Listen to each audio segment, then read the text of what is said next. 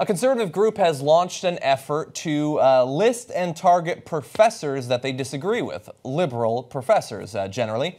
Now, they're either doing this in an attempt to silence them through intimidation or to potentially get them fired eventually by bringing negative press to them and the university that has hired them, or perhaps they're just trying to sell some merchandise. We're going to try to break down in this video. The website accuses nearly 200 college professors of advancing leftist propaganda in the classroom and discriminating against conservative students. This is a quote from Professor Watchlist, the organizer, that's the website. "We aim to post professors who have records of targeting students for their viewpoints, forcing students to adopt a certain perspective, and or abuse or harm students in any way for standing up for their beliefs." Now, if that was actually the case, we would be perfectly fine with this. And they say that while we have a way that students can tip us to professors that we should be watching, we only include people on the watch list if the news has covered what they've done.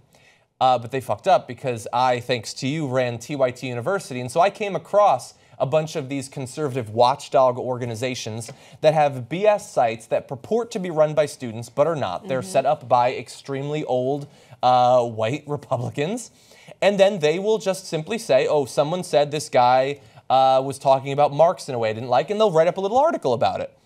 And now it's in the news. Yes. And so you can put them on Professor Watchlist, and you can try to have the students' parents put pressure on them to potentially be fired or to shut up. And we have a little bit more. What I think is most interesting is in that quote I just read you, it says, "We want to post professors who have records of targeting students for their viewpoints, as you put people on a watch list for their viewpoints."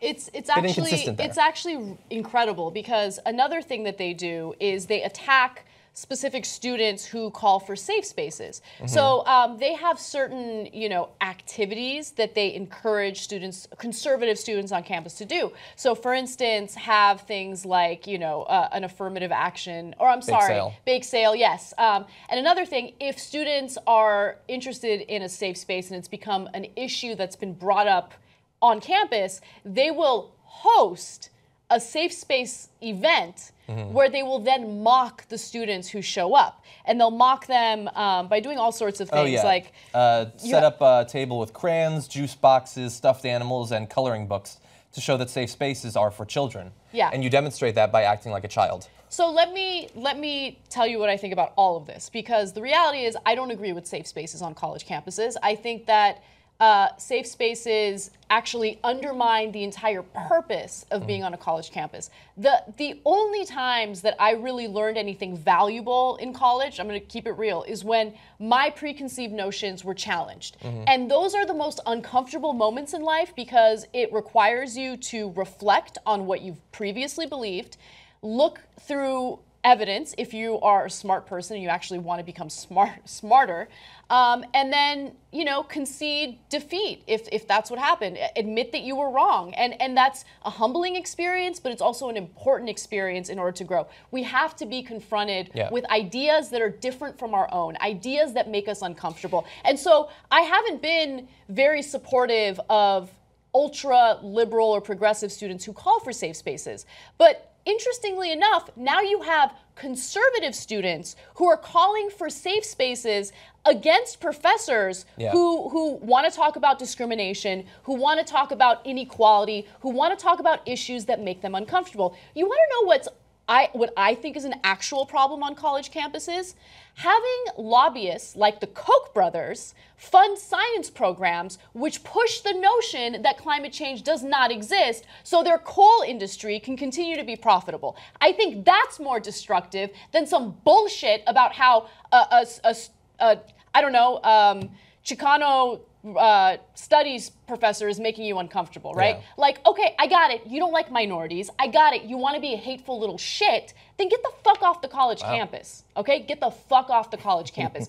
This is not a safe space for you. It is not a safe space for you, whether you are calling for, liberal safe spaces or for these conservative safe spaces. It's a college campus. Academic freedom is so incredibly important, okay? And so I don't want people to be banned from speaking at college campuses. There's a little bit of disagreement in our our network about that. But even if I find that person to be disgusting or deplorable, whether it's a former politician who had very questionable foreign policy and pushed for questionable foreign policy, or even someone who might just be a professional troll and for some reason gets called on college campuses to speak, I think they should be allowed to speak.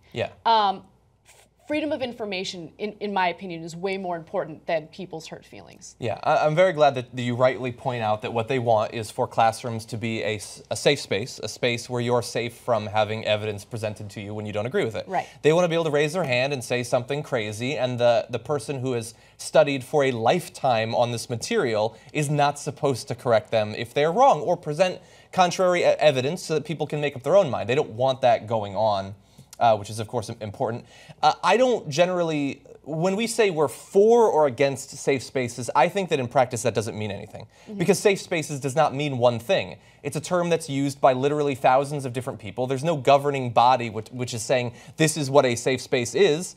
A safe space could be that a black student union is set up and they don't want white supremacists going in there and just distributing pamphlets or something like that. Or it could be a classroom where you're not allowed to talk about something controversial. It means such a broad range of different things that the concept is interesting, but I don't think it means one thing.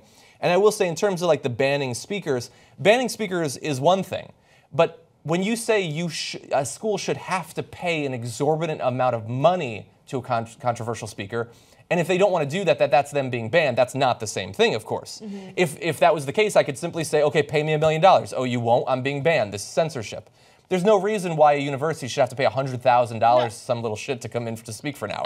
Now, if they want to come for free or for a reasonable amount of money, and if you block them then yes, that is banning them or censorship or whatever. That I completely agree with. And the one final thing I want to say is, no ideology, no political ideology gets to have a monopoly on education. So just because you are a liberal student or just because you are a conservative student doesn't mean that you get to call the shots. Doesn't mean that everything that gets talked about in that campus has to reinforce what you believe and what makes you comfortable, okay? Education is supposed to be available, attainable, accessible for everyone, regardless of what their ideological standpoints are. So I am completely against what's happening on college campuses right now. We need to promote dialogue so we don't continue dividing the country further. That's part of the problem right now. We're not talking to each other. We're just, tuning each other out and pretending like the opposition doesn't exist.